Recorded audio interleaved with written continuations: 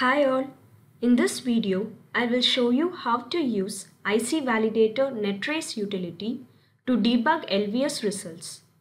The NetTrace feature allows you to probe and trace any net in the design and to track down potential LVS violations and connections of interest. The NetTrace tab within the LVS errors section of IC Validator VUE enables you to go through the net polygon by polygon. This can be very helpful to isolate untexted shorts or connection issues. After executing LVS run, start IC Validator VUE and connect to IC Workbench tool, or start IC Validator VUE from IC Workbench if already integrated, or any other layout tool of your choice.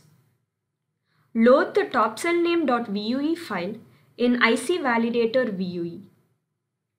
Select the NetTrace tab within the LVS error section for a corresponding LVS error. All nets within the equivalence netlist are listed alphabetically. IC Validator generates its own names for untexted nets, if any, as shown in Layout Netlist Visualizer. For example, here 203 is assigned to Gate Connected Net. Select a net from Trace List box. The net will be highlighted in the Layout Viewer upon selection.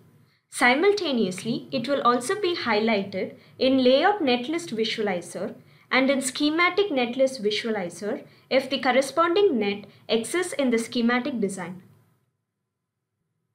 If there are more than 100 nets within the cell, the trace list will be empty. In such case, right-click the respective net in the Layout Netlist Visualizer and choose Add to Net Trace to populate the list box.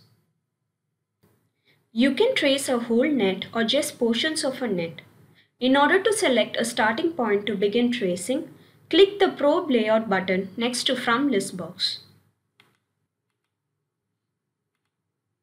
The bounding box of the polygon is added to the From List box.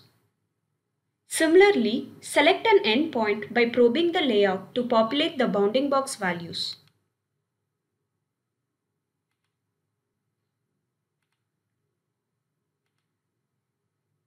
When both from and to lists are filled, click Start Net Trace option to get the list of underlying polygons of the selected net.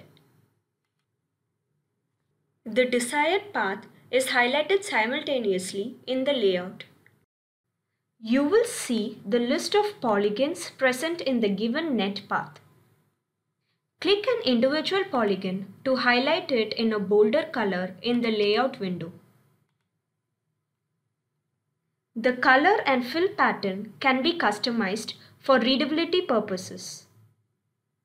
Zoom to extents uses the from and to values to control the extents of the zoom. In this way, you can navigate from polygon to polygon of the given net to figure out the actual issue causing the violation. So this is how you use IC Validator NetTrace utility to debug LVS results. Thank you.